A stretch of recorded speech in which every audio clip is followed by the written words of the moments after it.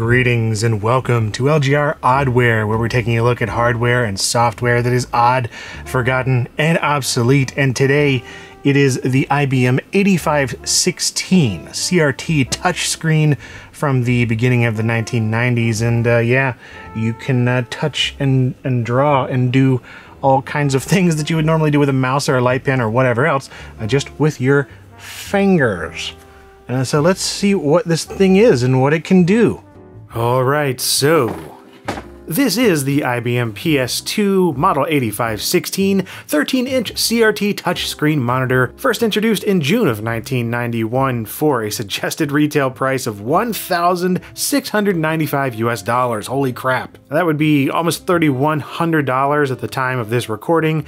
Not a cheap price for a 13-inch VGA monitor back then, and it was built by IBM to be compatible with PCs running DOS, Windows 3, and IBM OS2, of course, because they were still pushing it rather hard when this came out. And as advanced and awesome as it was for its time, it was not the first of its kind as far as touchscreen CRTs, not by a long shot. For instance, Hewlett-Packard had their HP 150 computer with a touchscreen CRT back in 1983, and there were plenty of third-party alternative monitors that had touchscreens for PCs in 1991, so yeah, it wasn't brand new tech or anything. In fact, it wasn't even IBM's first touchscreen CRT. They had their IBM Info window display back in 1986. And yeah, that bridged between an IBM AT and Laserdisc players. I would love to find one of those monitors, but anyway, back to the 8516, and unlike today's multi-touch capacitive touchscreens, these were single-touch resistive touchscreens, which means in order to use them, you must apply pressure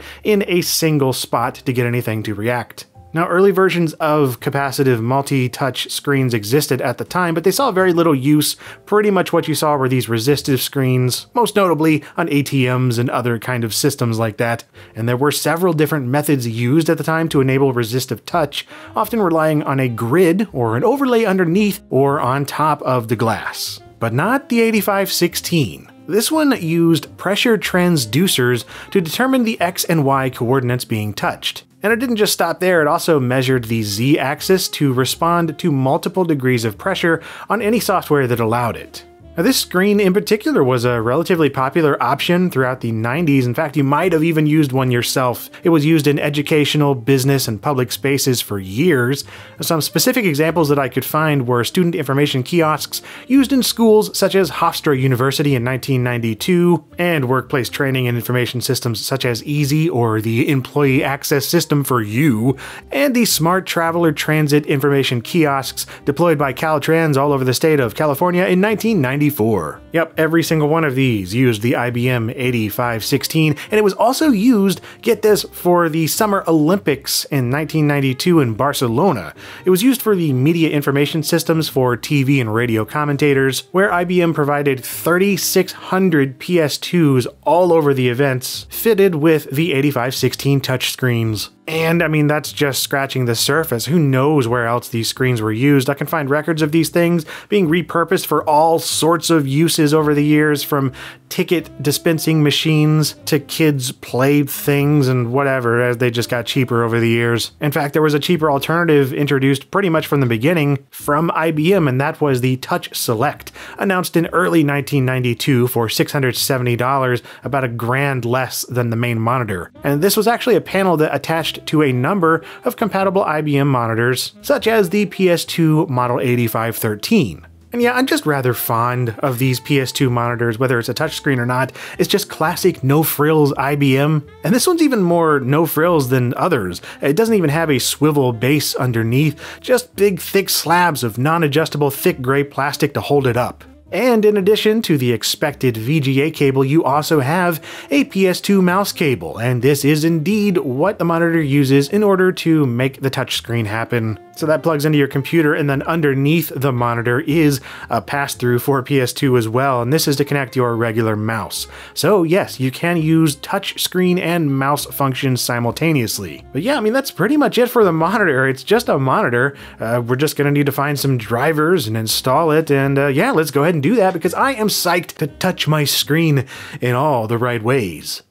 So for some period appropriateness, I'm going to be using this IBM PS2 Model 90XP486. And I've got it all plugged in here. Everything is compatible because it is a PS2 after all.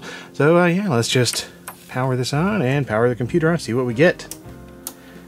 And of course, drivers are going to be the first thing, which I hope I have the right ones.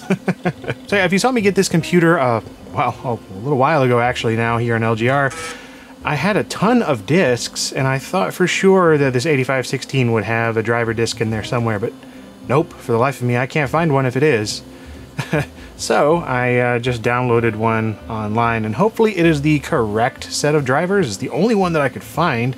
Dang it, this table gets more wobbly every time. I really got to get a new table this year. All right. Let's see if that is... Sweet. IBM Touch Device Installation, version 1.0. It's failed. What the you didn't ask me to do anything different. What? Alright, I'll try putting it on a disk. I don't know what it wants. Alright, that worked. Touch device is capable of operating in two ways. Touch pointing mode, touch only, no mouse emulation. Or mouse emulation mode, either touch or mouse. I've got a PS2 mouse, so we'll try option 2. What? Well, why did it do that?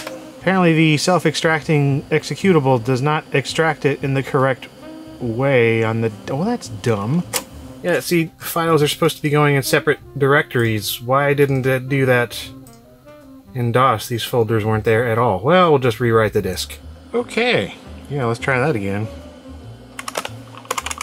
Alright, installation was sweet. Allows you to configure the IBM Touch device. That would be this one. Looks like it can do this and the touch select, which is pretty cool. That was easy. Well, let's see if it did indeed update things. Sweet, so IBM Touch Device Driver version 1.01 is on there. Ooh, downloading microcode. That's a message you don't see anymore. This program allows you to calibrate the IBM Touch device. Press the center of the target firmly and accurately. Ah! Whoa.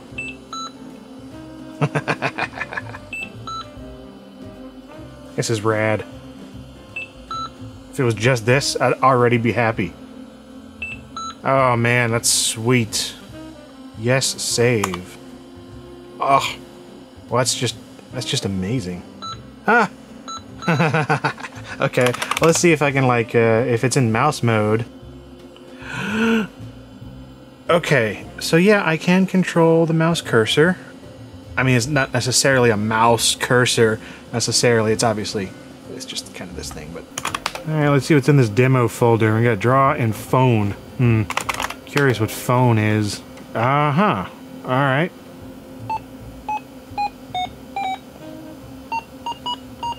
Dial that.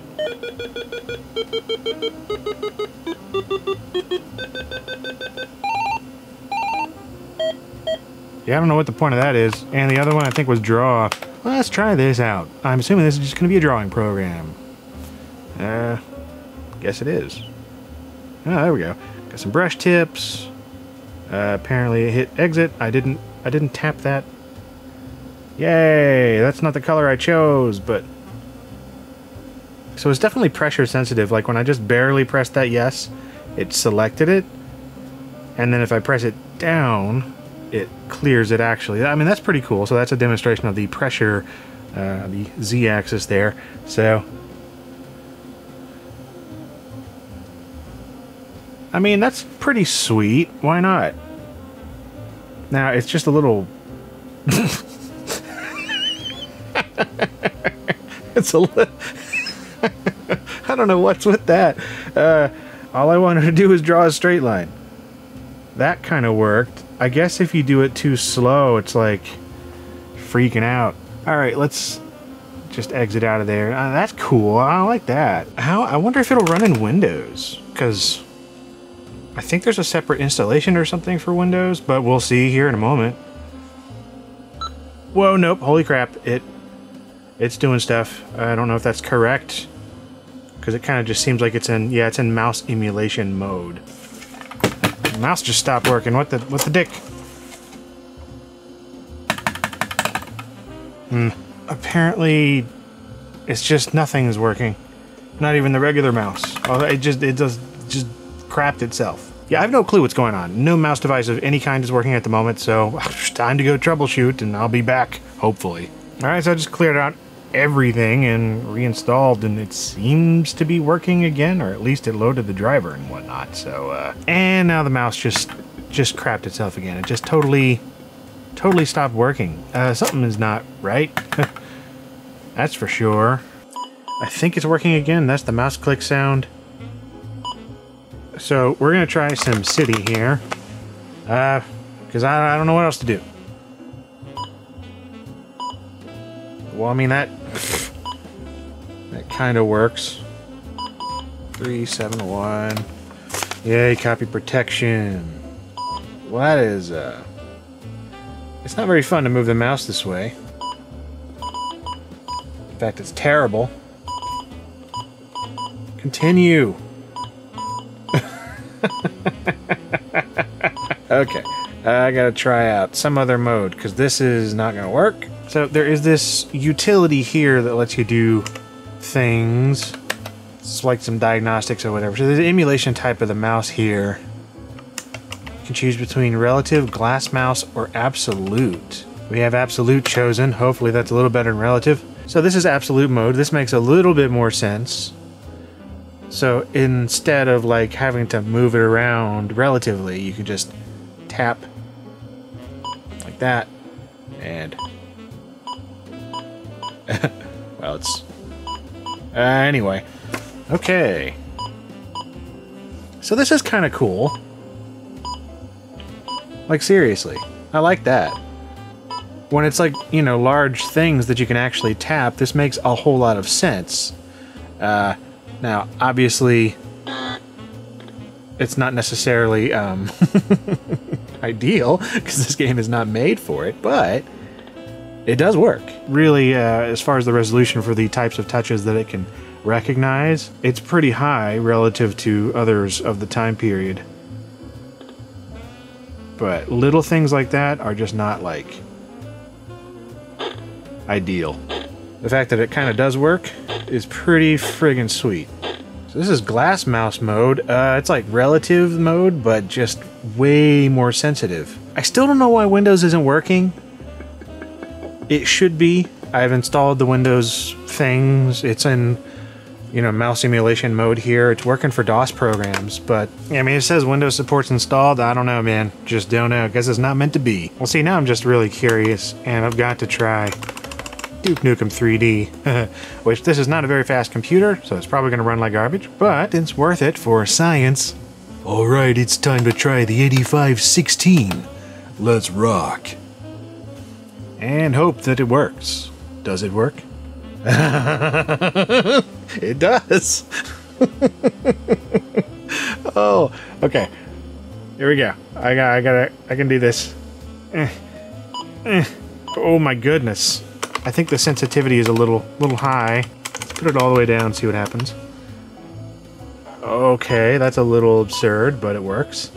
So I have mouse is moving right now, and I'm just shooting with the keyboard, which I in hindsight maybe I should have done click to do it, but whatever, I didn't. So, and every time it's beeping, I'm actually clicking the mouse. Here we go. Oh, this is exhausting. My arm is hurting so much.